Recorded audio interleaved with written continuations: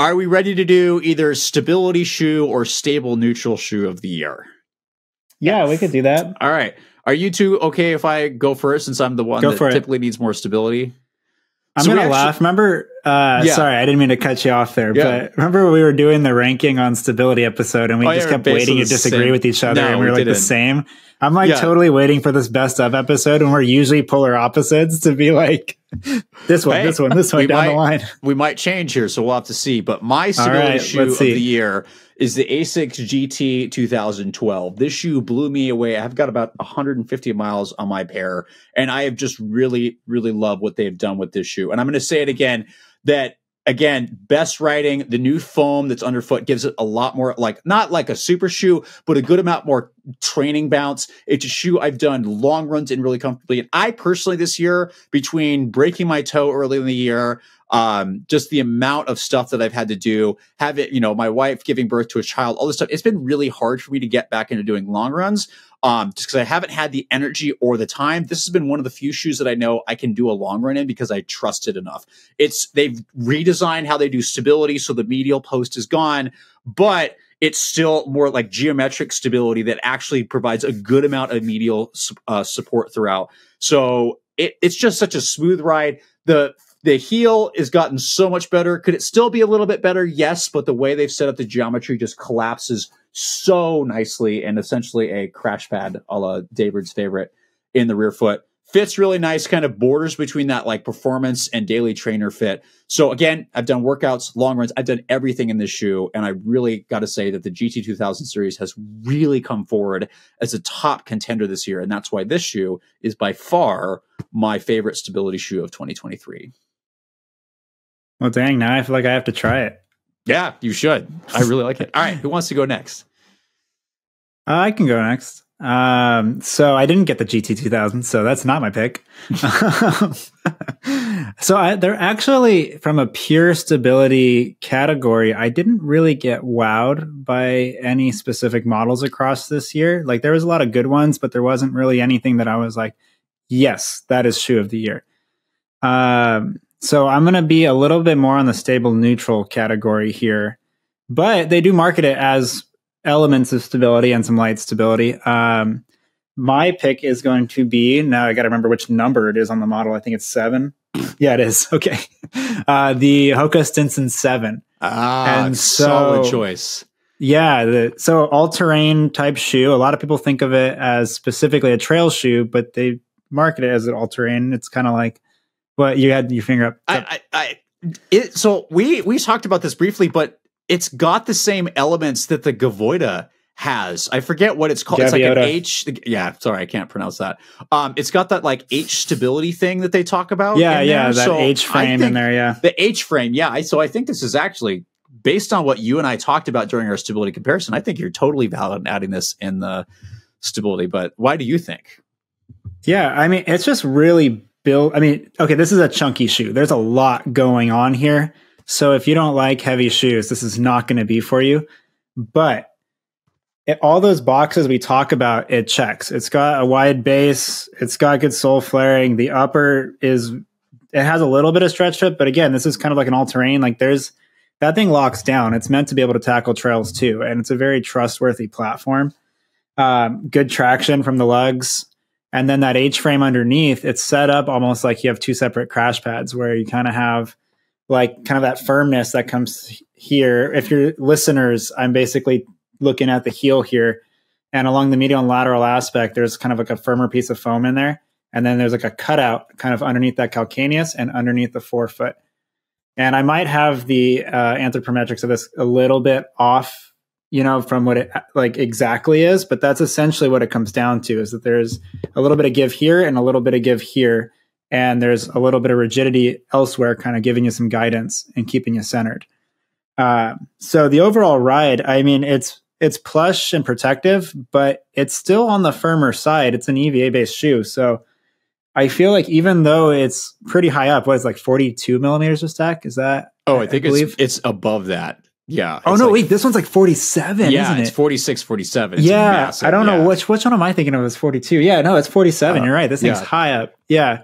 Does not feel like 47 though. I feel like it actually, like, they do a good job of stabilizing 47 millimeters of foam. That's a lot of foam to work with. So I think they did a great job. They have good, like, even the sidewalls, the sole flare, and the traction, like, everything checks those boxes. And if you don't mind the shoe being over 11 ounces, or was it 12? It's 11, right? It's under 12, I think. I don't remember. That's a good question. Yeah, I should have looked that one up before calling it out. I would add that I definitely north of 11, maybe north of 12.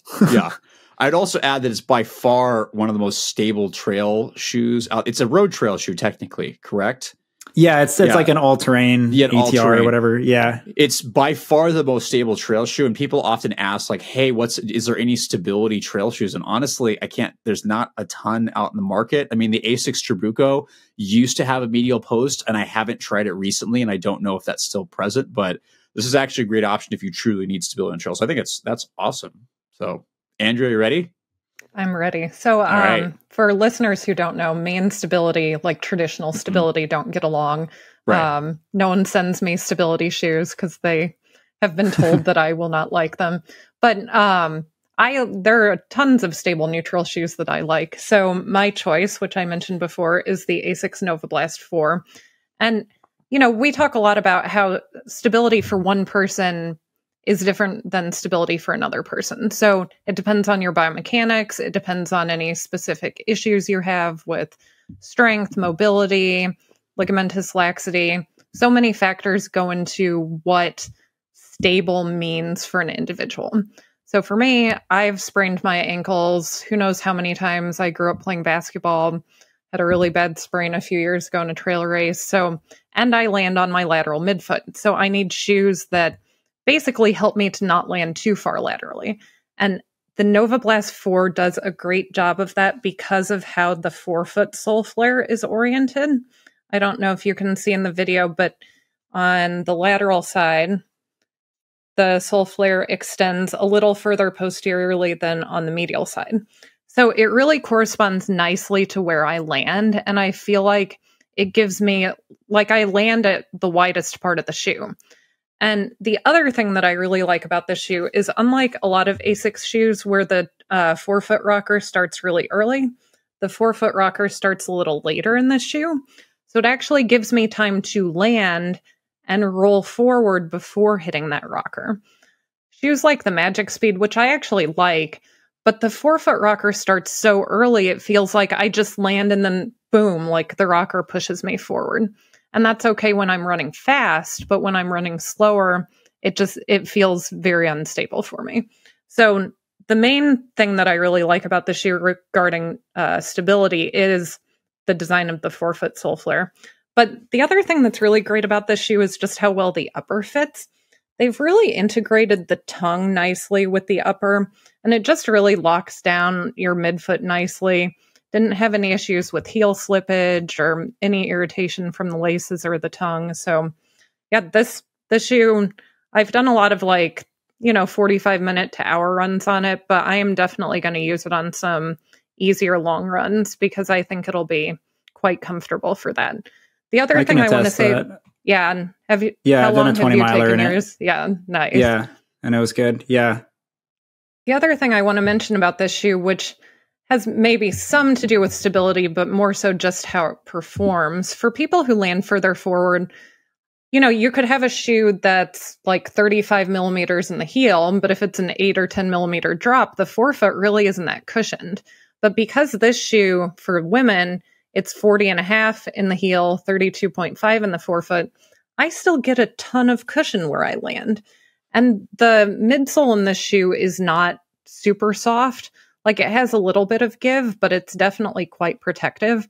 So it is so comfortable to run in. And it actually feels like it gives me the forefoot cushioning that I'm looking for. So definitely my choice for stable neutral and my runner-up for trainer of the year. So I'm very happy I got this shoe to test.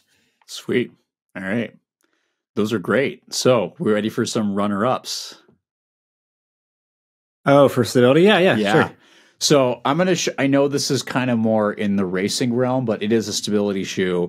So I got to give Brooks a shout out for the Hyperion GTS. I have well over 100 miles in my pair, and it is not a super shoe. The foam is not super. It is not maximal stack height, but I feel like my love for this is similar to Andrea's love for the Hyperion Max, where like for me, like I thrived years ago when we had all these, like I came in at the very tail end of when they actually had stability racing shoes. And then those all disappeared, right? People kind of went the minimalist route. Then they went maximalist and all that got left behind. So this is this is the lightest stability shoe that I know of on the market right now. Is it aggressive? No, it's just got sidewalls on the medial and lateral side. That's it. It's got a wider base, but it's still a shoe that can go faster, which I really, really like. This and the Tempest. The Tempest was 2022. This and the Tempest have kind of been go-to shoes for me. Again, especially this year where I've started to slowly try to do more workouts in non-super shoes just to kind of balance things out. So I really like where Brooks is going with this. Is there still some stuff I'd like to see, i.e. to make this a little bit more super?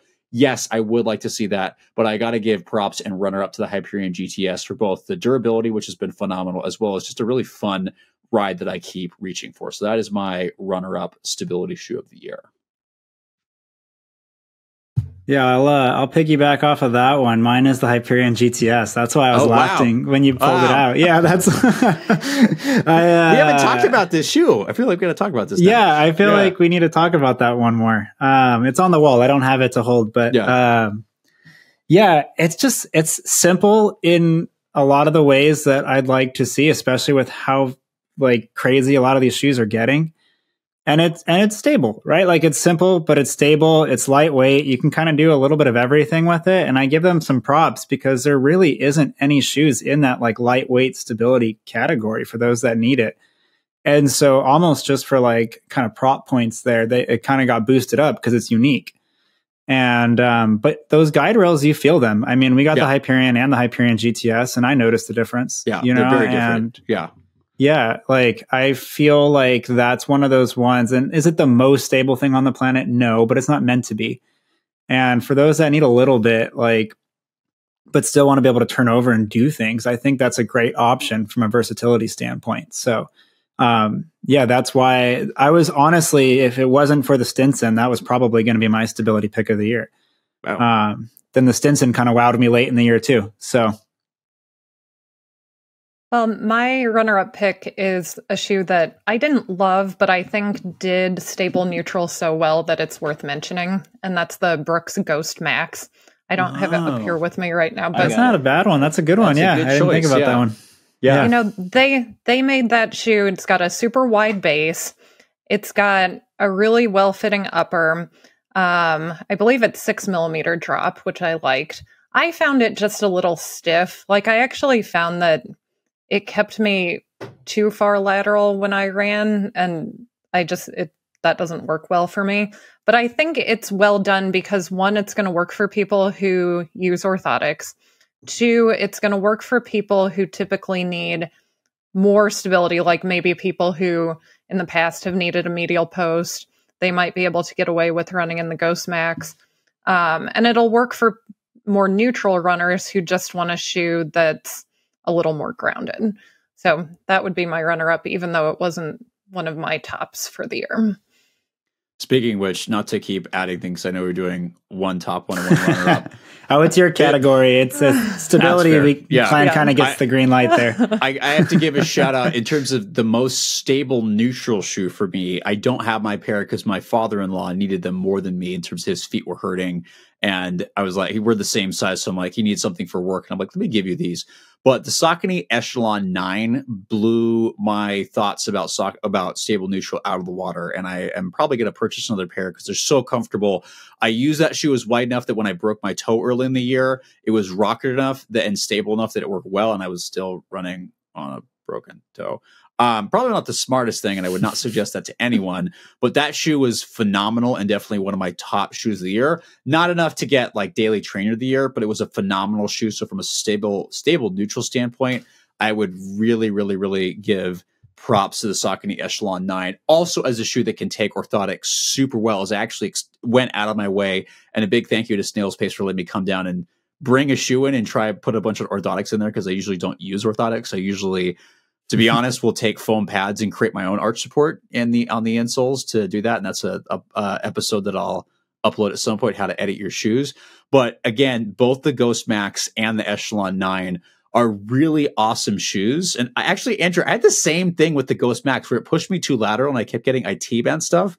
And I was like, why am I? And so I actually videotaped myself and found myself getting like overcorrected. I'm like, oh, that's why I got it. So both very awesome, stable shoes, both great options for people. Cause I feel like the previous like orthotic friendly shoes, no offense, they sucked. They were just stiff, uncomfortable. And they're like, people, I'm like, yeah, this is the best. When I worked in running stores, I'm like, this is the best we got. Like, they're like, oh, this feels like terrible. I'm like, yeah, this is what's going to work. And they're like, okay.